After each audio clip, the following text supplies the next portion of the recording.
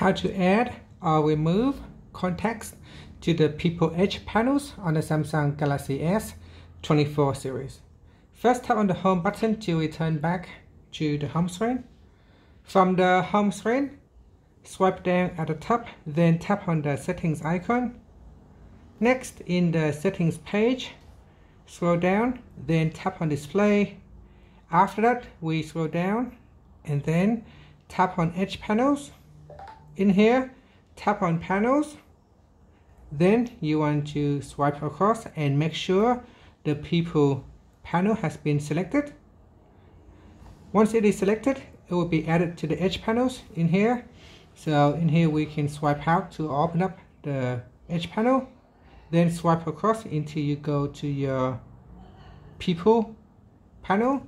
In the People panel, tap on Edit at the bottom. Then to remove contacts from the panel, you just tap on the Remove button.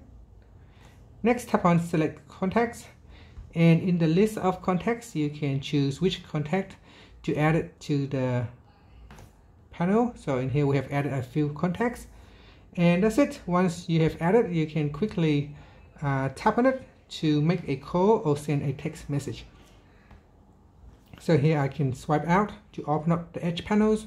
Then I can look for the People panel, tap on it, and then tap on call, or I can tap on send a message. And that's it. Thank you for watching this video. Please like and subscribe to my channel for more videos.